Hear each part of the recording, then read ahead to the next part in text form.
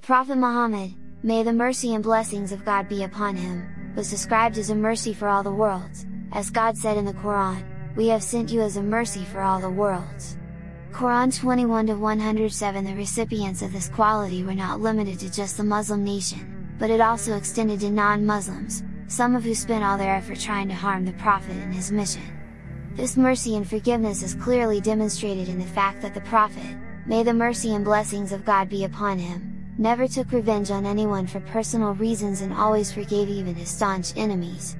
Aisha said that the Prophet never took revenge on his own behalf on anyone. She also said that he never returned evil for evil, but he would forgive and pardon. This will, God willing, become clear after a deep analysis of the following accounts of his life. In the earlier portion of his mission, the Prophet traveled to the city of Taif, a city located in the mountains nearby to Mecca, in order to invite them to accept Islam. The leaders of Taif, however, were rude and discourteous in their treatment of the Prophet. Not being content with their insolent attitude towards him, they even stirred up some gangs of the town to harass him. This riffraff followed the Prophet, shouting at and abusing him, and throwing stones at him, until he was compelled to take refuge in an orchard. Thus the Prophet had to endure even more obstacles in Taif than he had had to face in Mecca. These ruffians, stationed either side of the path, threw stones at him until his feet were injured and smeared with blood.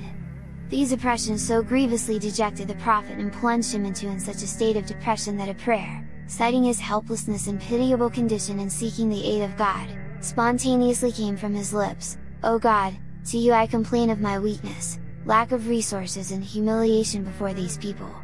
You are the most merciful, the Lord of the weak and my Master. To whom will you consign me? To one estranged, bearing ill will, or an enemy given power over me? If you do not assign me any worth, I care not, for your favor is abundant upon me. I seek refuge in the light of your countenance, by which all darkness is dispelled and every affair of this world and the next is set right, lest thy anger should descend upon me or your displeasure light upon me. I need only your pleasure and satisfaction, for only you enable me to do good and evade the evil. There is no power and no might but you." The Lord then sent the Angel of Mountains, seeking the permission of the Prophet to join together the two hills and crush the city of Taif, between which it was located. Out of his great tolerance and mercy, the messenger of God replied, "No. For, I hope that God will bring forth from their loins people who will worship God alone, associating nothing with him." Sahih Muslim's mercy and compassion was so great that on more than one occasion, God, himself, reprimanded him for it. One of the greatest opponents of Islam and a personal enemy, was Abdullah ibn Ubay, the leader of the hypocrites of Medina.